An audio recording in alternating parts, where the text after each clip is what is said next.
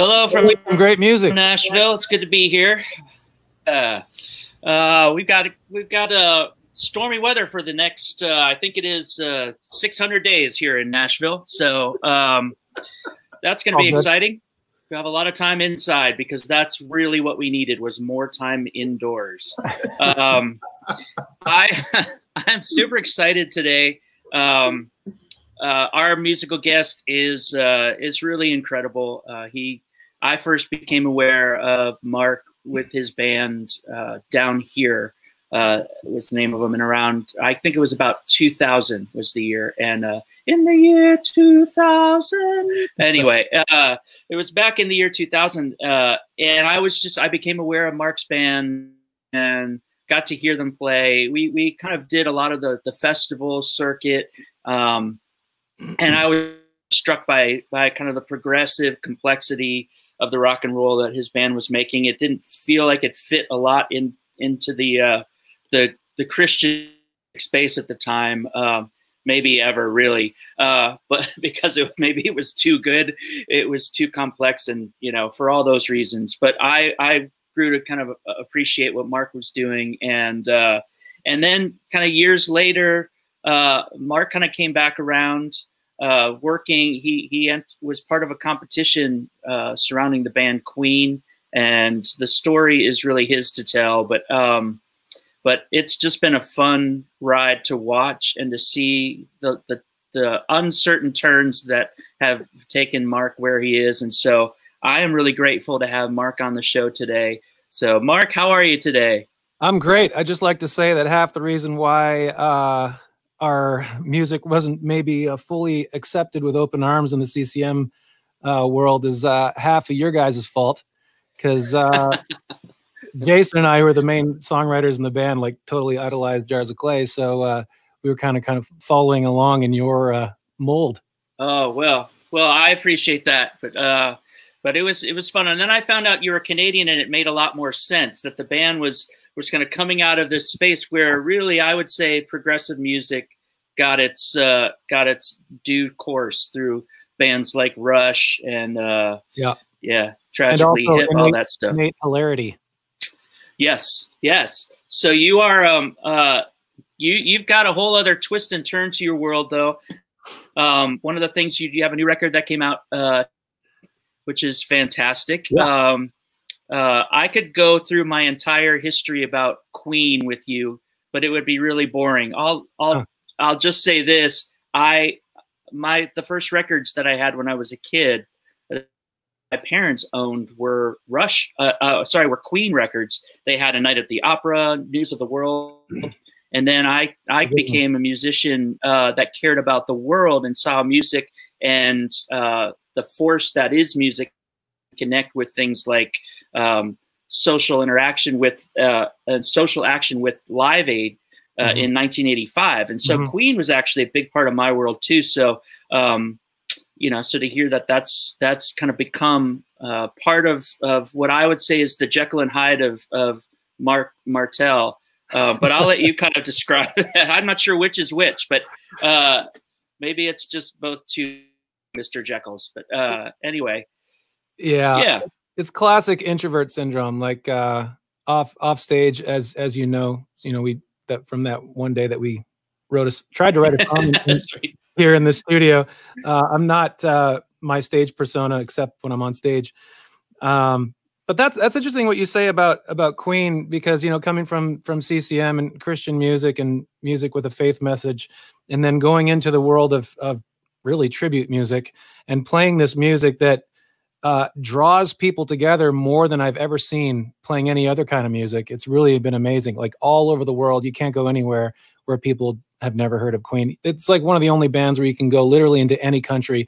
I'm sure even that includes Africa, the African continent, where everyone can sing you at least two of their songs. It's really amazing how that music brings everyone together. Yes. Well, and I think that shows the power of music. It shows the power of a shared experience. And it's been fun to watch. I have so many questions around that, like how, because you're doing music both as in tribute to Freddie Mercury, but also you're a songwriter, you're a creator who's doing this stuff that is your own, and kind of moving in and out of those worlds feels like it would be difficult. But I'd be curious to hear you describe that a little bit. Yeah, back in the Downhere days, I mean, we were together for 13 plus years, and, you know, we really prided ourselves on playing our own music and being really creative and using chord progressions that were not necessarily radio friendly and all that stuff. And honestly, we, aside from when we would, you know, lead worship in a church service, we were not interested in playing other people's music at all. We kind of scoffed at the idea of doing covers in any situation.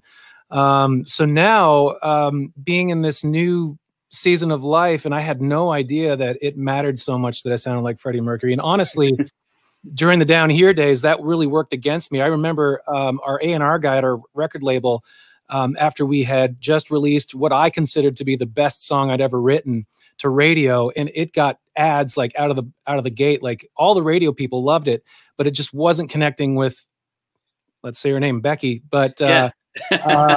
And the reason that kept coming back from these radio promoters or PDs was that I sound too much like Freddie Mercury.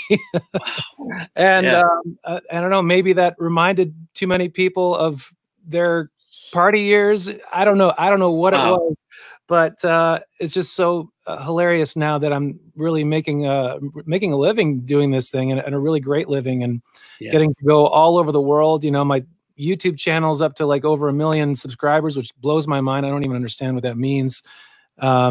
Just got my first #1 at radio just last year with a Christmas song with Michael W. Smith and Amy Grant. Who are they? Exactly. It's like now I'm living the dream, I guess, in a different way than what living the dream really means, you know, deep down. But yeah, it's just been really, really interesting to see how it's opened doors, not only in the mainstream, but also in the world that I was working so hard to break into for 13 plus years. So it's been, it's really a really good thing all around. Trying to find more time to work on my own thing. Obviously, the Christmas thing for me has been really big. We've really been focusing on that. Yeah. And I know that you guys did a lot of Christmas music too. And it's funny, every time I get in the studio in the middle of the year, like spring, summer, to record a Christmas song, I'm like, oh man, got to muster that Christmas spirit out of nowhere. I always remember this video. I think that was on Jars of Clay's website back when you were doing your first Christmas record, of Steven being really silly and looking at the camera going, it's Christmas time. It's Christmas time. Yeah. And, that I replay that image in my mind every time to get in the Christmas spirit. Brilliant. Good. As long as it doesn't like give you nightmares or something. No, you wake up in the middle of the night after. That's, that would be great. So Jars was Christmas, such an important season, obviously, and we all loved. For some reason, we all grew up with great Christmas records. The 70s and 80s birthed a lot of great Christmas music, and that just it stuck with us. So I'm glad you're doing that too. That was I remember when the record came out. Maybe we'll get another go at some more Christmas music sometime together. We'll see. We'd love to hear you play a song or two today if you've got if you're up for it. I am. I came prepared with my own studio, and I'm going to turn on my reverb because it's sweet. Today is, like you mentioned, the release of a new album, and it's me performing Queen songs in one take. Not all the songs in one take, just each song in one take on the piano, just piano and vocal. And it's an interesting new way for people to experience the music of Queen. And these have originally started as YouTube videos that have been really, gotten a lot of views, and we decided to release them as just audio only on streaming services. And also today, along with the album, we're releasing a new addition to the collection, and it's I Want to Break Free, which I believe is extremely timely for us all right now. Here we go. I want to break free. I want to break free. I want to break free from your lies. You're so self-satisfied. I don't need you. I want to break free. God knows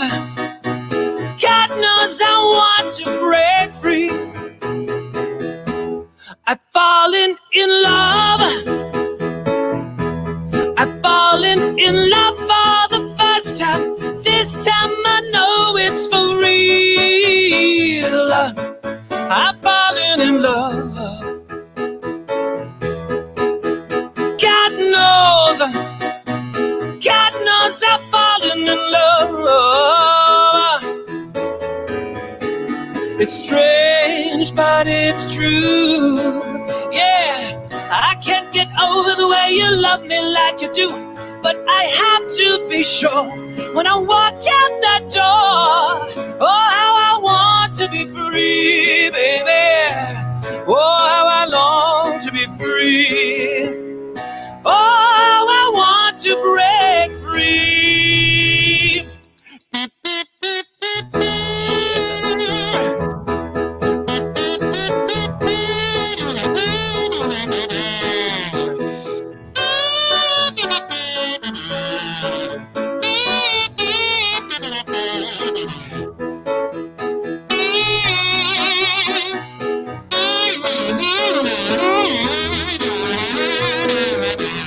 But life still goes on, and I can't get used to living without you by my side. I don't want to live alone.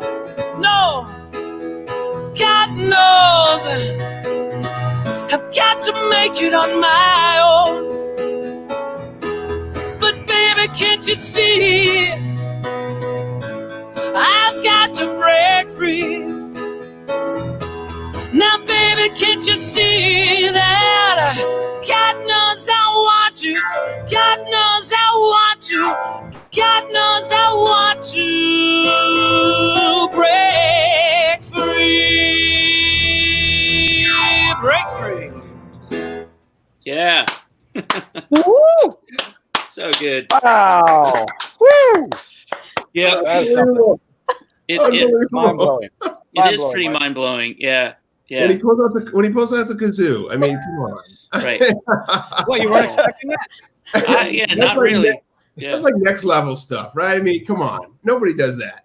I know. Yeah. Every instrument deserves a time to shine, you know? There you go. So Marc, tell us a little bit about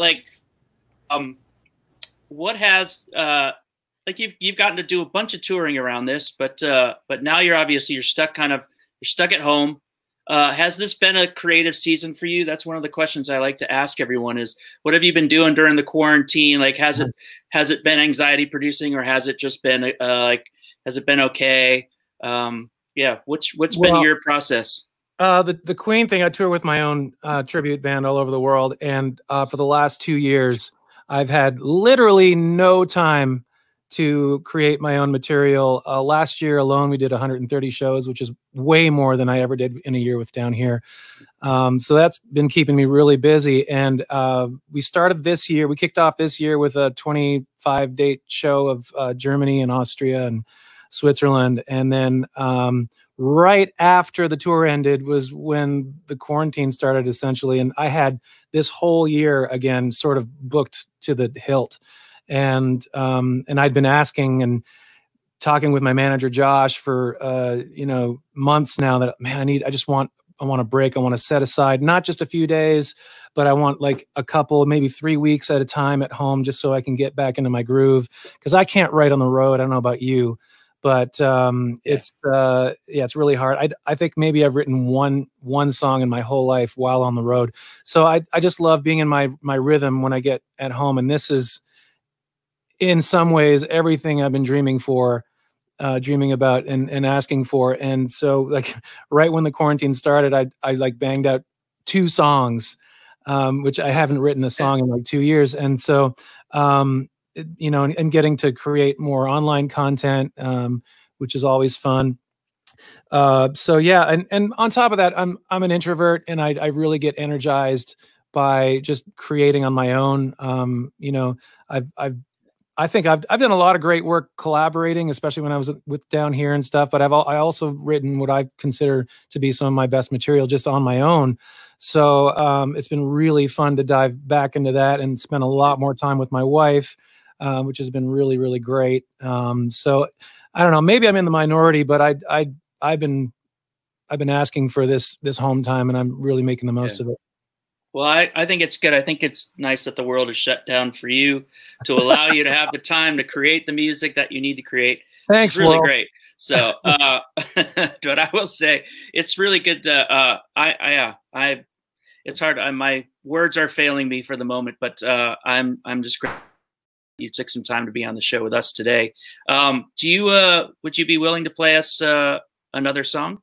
Yeah, I was kind of going back and forth between two songs, one from my solo record that I released a few years ago that barely saw the light of day, or a Downhere song. And since this is like kind of a church stream, I thought it'd be really cool to do one of my Downhere days songs. And actually, this is the song that people always thought I didn't do well on radio because of my voice. And I was really proud of the song and was really excited for people to hear it. And so here's another chance. This one is it's kind of based on how as well believers, and especially conservative evangelicals, kind of grow up with this worship of certainty, and that's something that we hopefully grow out of eventually, and realize that just because we don't know something and we don't understand something, that doesn't make it a bad thing. And so this is just kind of laying all that down. It's called "Let Me Rediscover You."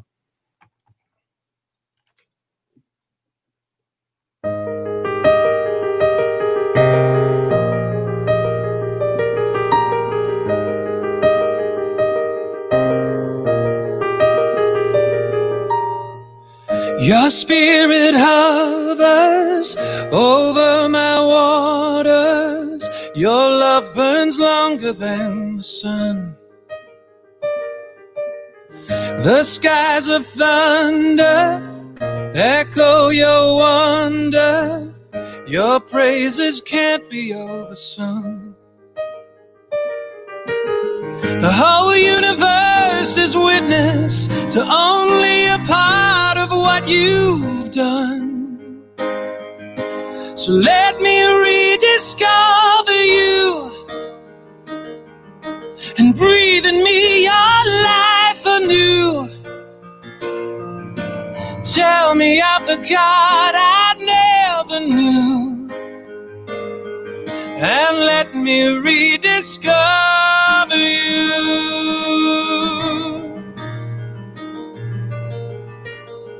You see my weakness, my pride, my blindness. You wield your power through them all. Of all the mysteries, still the greatest to me is that you're faithful when I fall. How can I say I know you when what I know is still so small? Let me rediscover you and breathe in me your life anew. Tell me of the God I never knew, and let me rediscover you.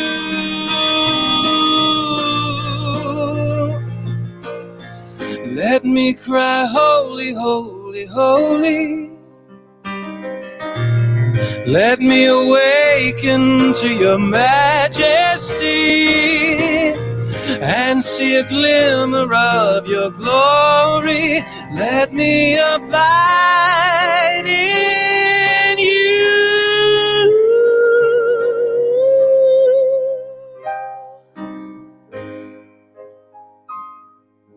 Let me rediscover you and breathe in me your life anew. Reveal to me the God I thought I knew. Let me rediscover you and breathe in me your life anew. Tell me of the God I never knew, and let me rediscover you.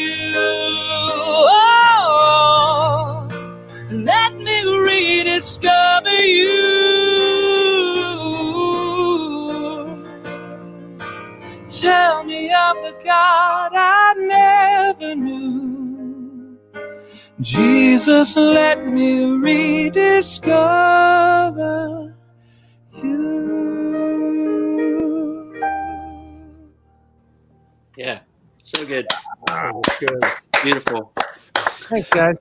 Well, Mark, thank you for giving us that. That song obviously works perfectly for people who have been in the discussion with us today and are, struggling with what is a sense of uncertainty. So I appreciate that.